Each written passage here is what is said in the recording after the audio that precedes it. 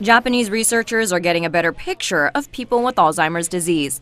They've developed a nuclear scan to take images of proteins that accumulate in patients' brains. Scientists say these pictures will help doctors detect the disease in early stages. I consider it a very positive step. I think it's an early step in imaging tau and tau pathology. Researchers believe two kinds of proteins build up abnormally in the patient's brains, amyloid beta and tau.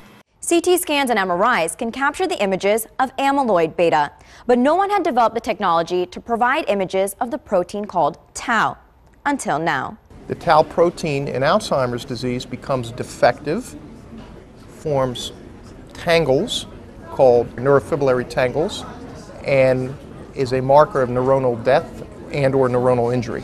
Researchers developed a drug that combines exclusively with tau.